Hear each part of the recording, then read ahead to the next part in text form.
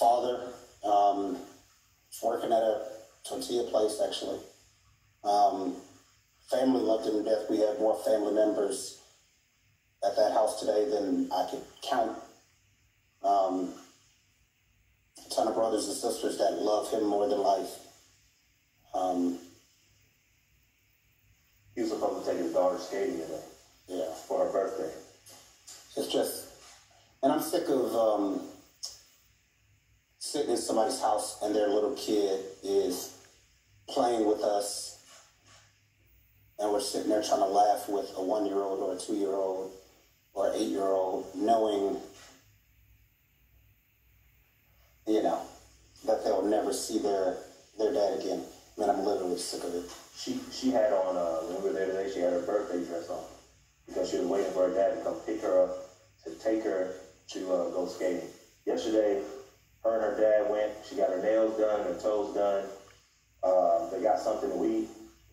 And today she was waiting on that. So while we were over there, they had a birthday party for her. You know, today there was a birthday. Yeah, 8th birthday today with cupcakes while we were sitting there talking to her mom about why her dad's not coming home. That's the part of it that we see every day that everybody doesn't see. And that's the part that just, it hits you right here. It's terrible. Chris, when you think of Walter Scott, you think of 5 years ago, over 5 years ago. That's what this is. 20 years. 20 years for killing a man. What do you say about that?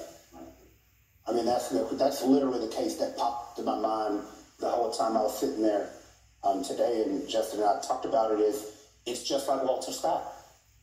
You know, people forgot about that case because it's been so long and it was so horrific. They said the same thing. Oh, he took my taser, and I shot him while we were wrestling for the taser.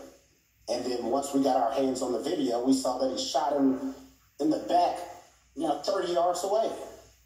And in that case, they tried the whole taser, he could have killed me with the taser argument, and it didn't work.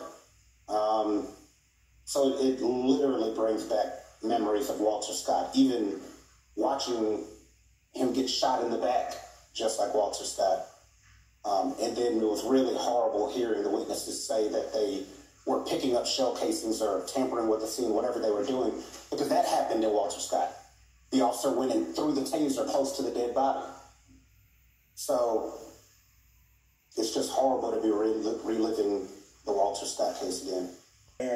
And while Mr. Brooks was not perfect, he could have done a couple things too. And we're not saying he couldn't have. But the officer had the last best chance to stop that from happening. He had the most training to stop that from happening. And he didn't do that, and that resulted in our client's death. The witnesses were able to tell you about what led to a struggle? Like what was said in the car?